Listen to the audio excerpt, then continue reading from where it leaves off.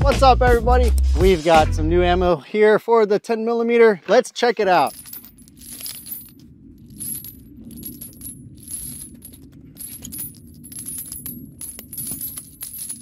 So I don't know if you guys know this ammo, but I think it's a new ammo out there on the market. It's 1776 USA, made in USA. It's a lead-free sporting ammunition, 10mm, 125 grain, at 1,350 feet per second. And we're gonna do some tests today. So just a quick review about it.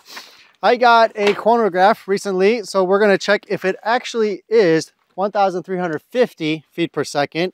And we'll see how it feels shooting it, if we get any crazy malfunctions, and you know, maybe how the recoil is in a little bit. So first things first, got it loaded up here. We got the chronograph going there, and make sure I don't shoot my camera.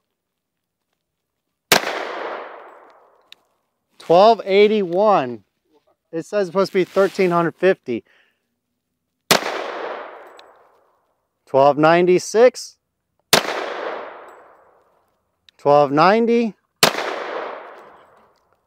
1278. So we've been under 1,300 for a while here.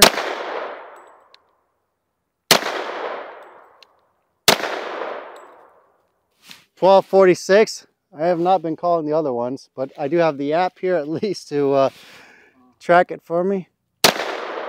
Error. 1294. 1285, 1256, 1290, 1279. All right, power factor. I don't know. Can it do the average here? We'll do the average here and give that to you in a little bit, but never did we ever get over 1296 or 1350. So I guess that's what you expect out of ammunition. You never get what the advertised velocity is. All right, now with that said, let's go ahead and try and do the Mantis X10 to see what the recoil is. I did not think it was that bad, to be honest, but we might as well check it. All right, we got the recoil meter, and we might as well just keep doing the velocity test, see if we can get a really good, accurate average here. So 1290 on the chronograph, and we got 19. Okay, we got the Mantis working here at least. 1283. I'm just always double checking the Mantis because sometimes it doesn't register. 1286. 1301. We broke the 1,300 feet per second finally after shooting 20 rounds or so. 1279. 1298. 1315. Wow, okay. 1270. 1288.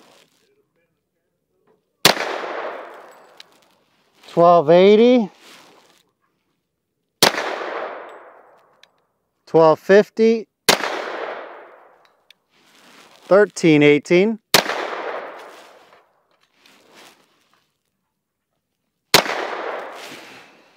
1290. Okay, guys, at least a couple of times we broke the 1,300 feet per second, but we still never got to 1,350 feet per second. So average muzzle rise, we're about 17.91. But that actually felt like pretty soft ammunition there, I think, with 17.91 average muzzle rise. I think it's actually pretty good target ammo, to be honest. I mean, I think you're going to be pretty good, pretty happy with this, pretty good accurately and speed-wise if you wanted to do a little bit of training with that.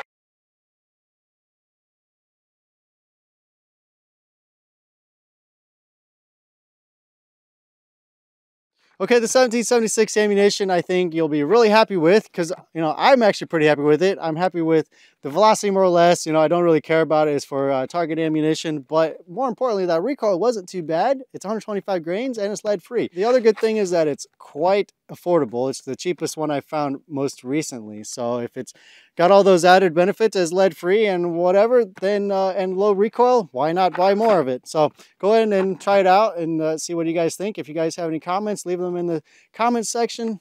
And if you like this video, go ahead and click like and subscribe and hit that thumbs up button. And if you don't like it, hit that thumbs down button twice.